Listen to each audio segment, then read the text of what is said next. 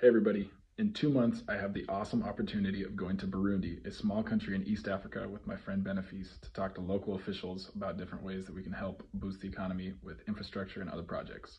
While we're over there, we also get to do some humanitarian aid work. We're going to go to two different facilities, both essentially orphanages that help infants and young children who've lost their parents. They're often undersupplied, so I'm raising money for soccer balls and diapers to bring over with me on my trip.